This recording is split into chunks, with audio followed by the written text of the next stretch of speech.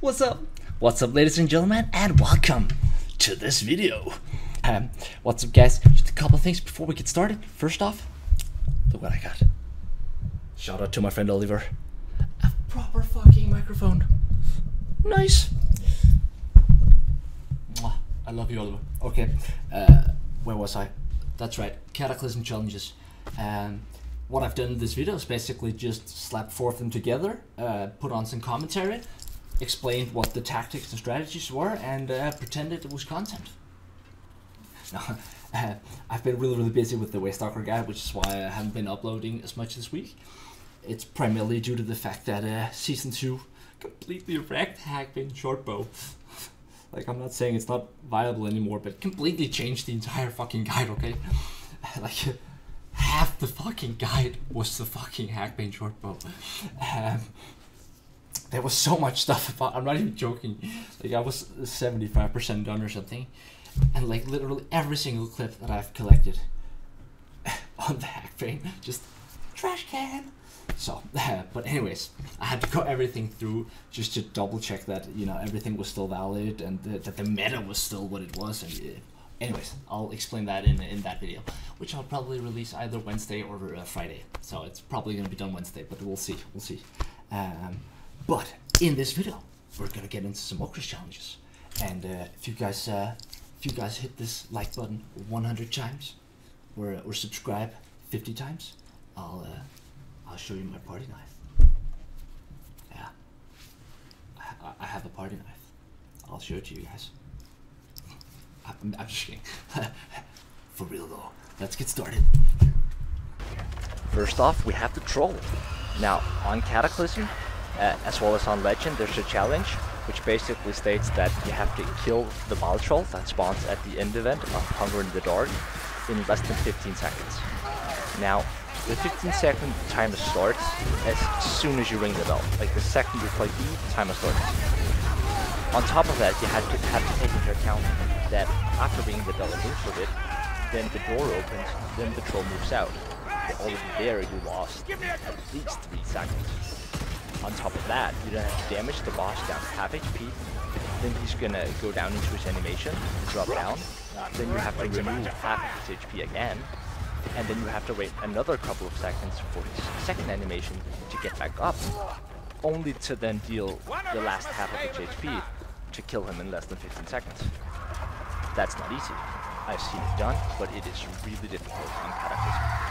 It requires a lot of coordination, 4 people, Shade Kongpod, Huntsman Kongpod, bringing the troll. What I'm trying to say is it's really difficult, but doable. Instead, what you can do is, I've showed you before really quickly in the video, but I didn't explain it, so what you can do instead is you can basically instant kill him. Now, the trick here is to send everyone but one player, preferably someone who has a little bit of mobility, a bit of survivability, and a ranged attack as well. He has to have some ranged attack. And then you send your entire team all the way up to the end.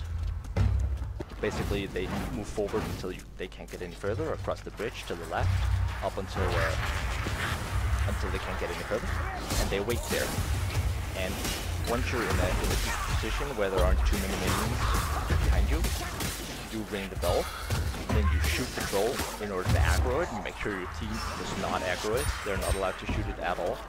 So you ring the bell, aggro the troll, and then you position yourself just shy of halfway across the bridge.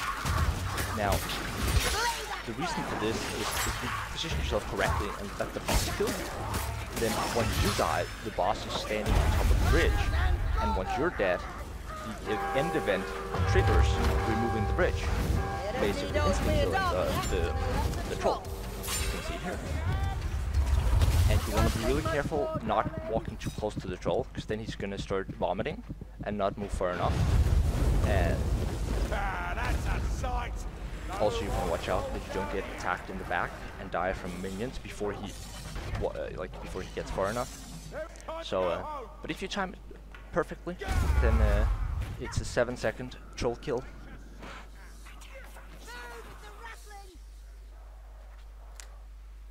Up next we have Against the Grain. Now, the Cataclysm challenge as well as Legend challenge for Against the Grain states that you need to release all the prisoners in less than 60 seconds.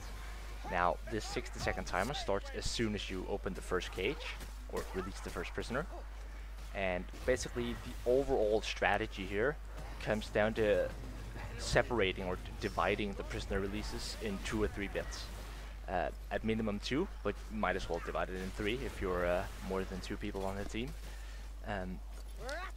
Pretty much, the first role is the rusher, right? The handmaiden with a Kong pod or a speed pod.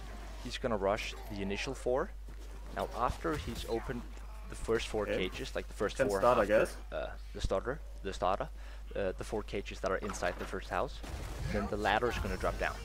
The 3 others are gonna wait at the ladder, and as soon as it drops, we're gonna jump up the ladder.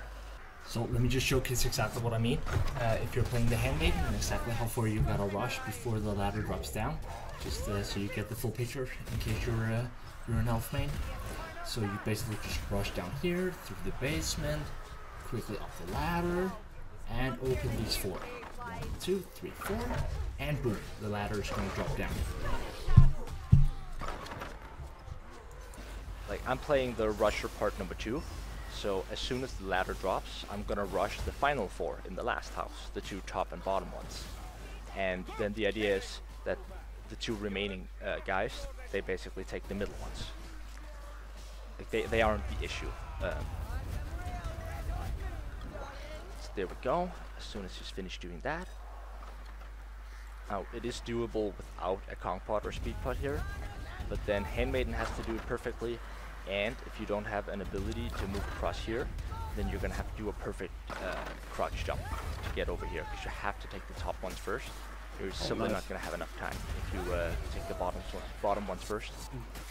Another option is to have 2 people rush the final 4 and have 1 go top, 1 go bottom, but it's really not necessary. So really, you need 2 people forming effectively, like the handmaiden and whoever takes the final 4. Just the 2 middle ones, like they're no issue. Up next, we have the war camp. Now, the war camp challenge states that you need Bodvar, aka the Chaos Warrior on steroids, the guy right there. You need him to charge into 5 Chaos Warriors, or charge a Chaos Warrior 5 times. Now, the strategy for this is usually get a good handmaiden, first of all, someone who's comfortable on handmaiden, get minion dodge, DPS him a little bit until the first minions start spawning, and basically just clear everything that isn't a Chaos Warrior. And often what will happen is, and what's gonna happen here as well, is that it's a lot easier to trigger 1 man than it is when you're 4 people alive at the same time. Hence the handmaiden.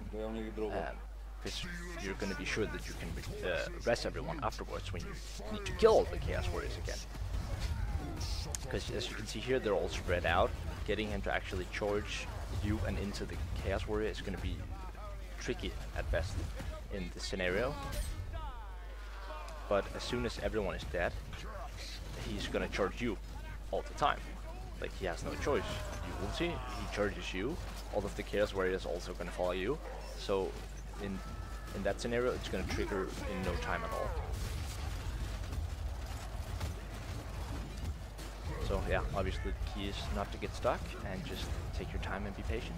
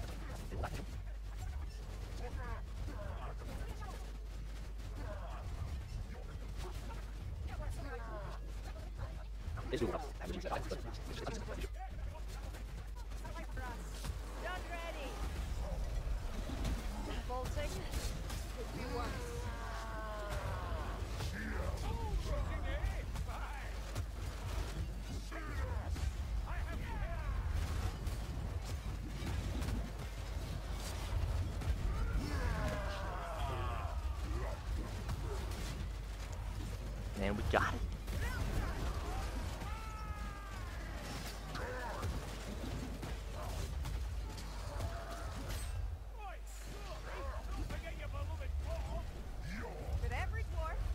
So, no, it already popped, right?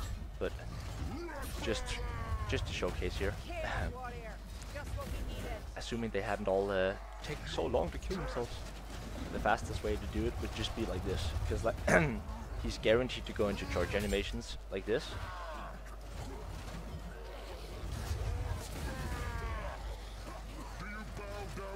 They're pretty much always going to be a Chaos Warrior in line of sight.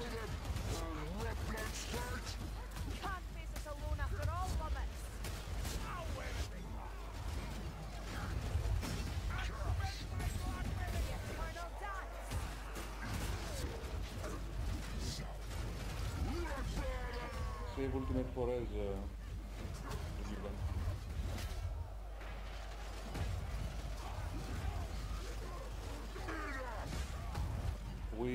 But yeah, once you get the challenge, you just want to rush your teammates and clear everything up.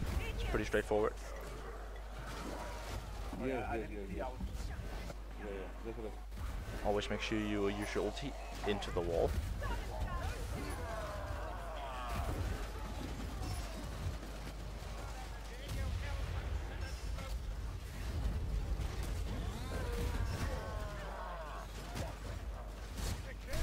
Next we have the Skittergate. Skittergate. Although I think they actually might finally have fixed it. I haven't properly tried it yet. But anyways, we'll some other time. Pay attention, pay attention. This is very important. Muy important. Okay, so you're damaging him, right? Okay, look. Keep an eye on him. You ready? Right there. See that? Let's see that again. Boom. You know what just happened? No, me neither. But we're about to find out at the end of this countdown.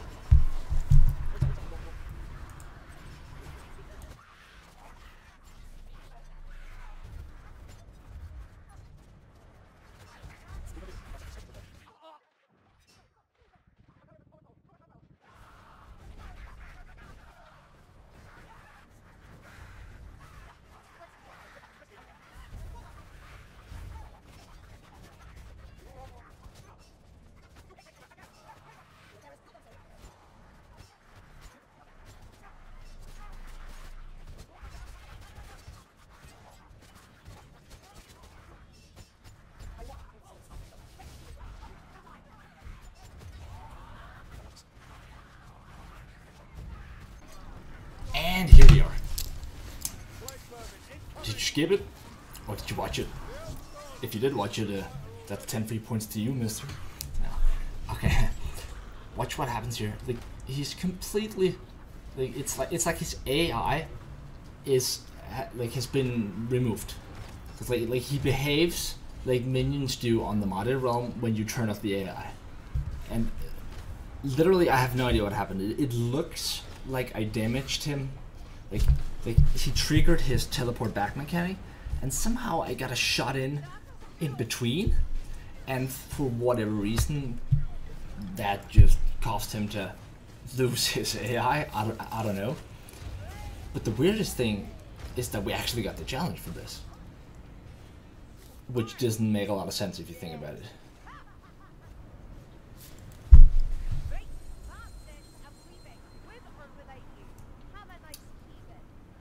But since I have absolutely no idea how to replicate that, we're gonna cut to another clip where we almost made it, but where the strategy made a lot more sense and where it was actually meant to be, but where we fucked it up at the end because they changed in Winds of Magic. They made it so you could no longer bring him down to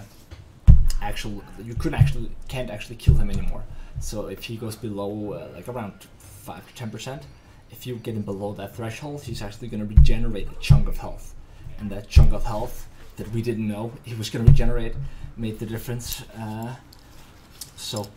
But the tactic here is you want to go 2 and 2, right? Like two persons on each side. Then you want to be highly accurate, and you want to focus the controller. Only the controller. Why only the controller? because otherwise you don't ensure that he drops down at least 3 times. And he's really hard to DPS low enough if you only get 2 attempts. So 3 is definitely preferable.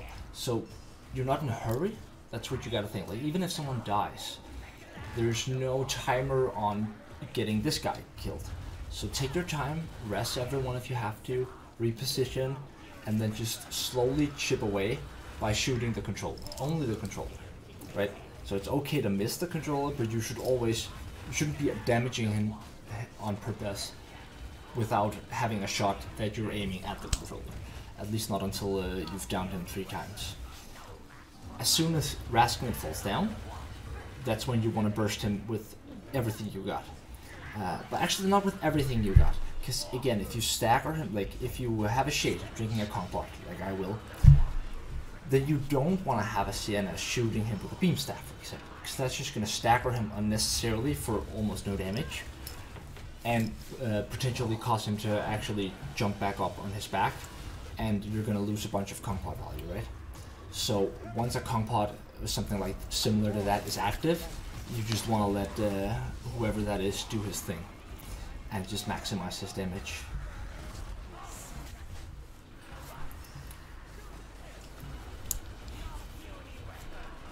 And once he hits a certain damage threshold, he's going to jump up again automatically as well. Now, if the big guy, the death rattle, if he's shooting at you and you don't have cover, any weapon with more than, I think it's like 10% dodge distance, which is like almost all weapons, if you just dodge straight in a straight line, like no curvature, just straight line, continuously, then it shouldn't damage you. Like you might get hit once or twice, but if you just do it in a straight line, his aim is not going to be able to follow your dodges. So that's always a safe way to get out of his line of sight. And take out the freaking berserkers or monks. Like, they're going to be a huge nuisance, and you're really not in a hurry, so you might as well take them out safely.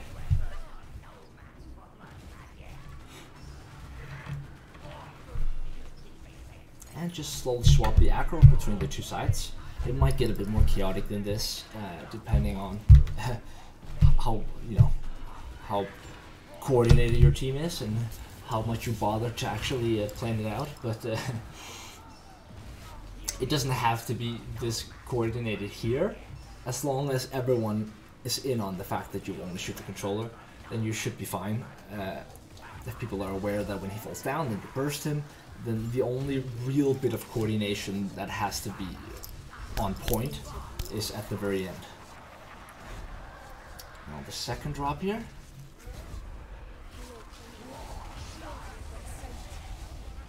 Again, my team is just letting me do it because we were on voice comms.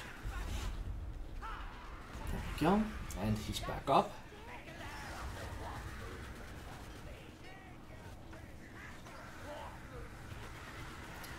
Now what you don't want to do, which is what we're about to do, is on his 3rd drop.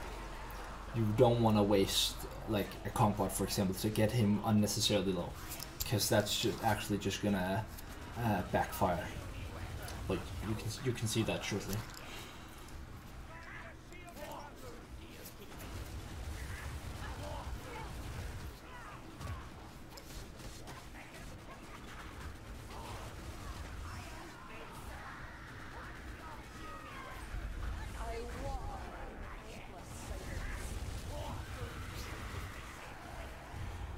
So the important thing at the end is the positioning, right? You want to make sure you don't kill the big guy with your ulti, because then you're not going to have it for after.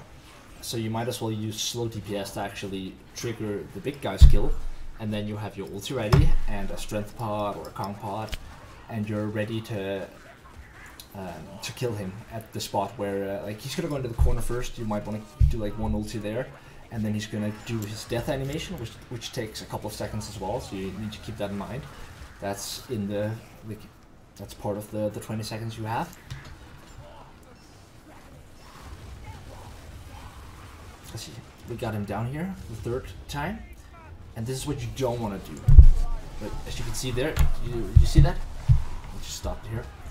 As you can see, he actually gained a big chunk of health, which essentially made the difference for this run to whether or not we actually managed to get the Cata challenge.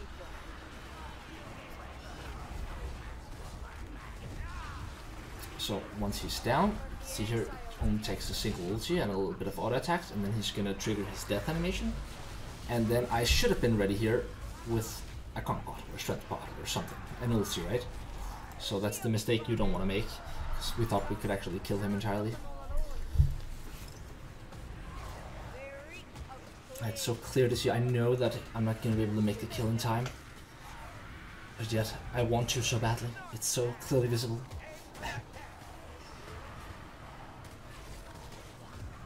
It's like, no, maybe, but no.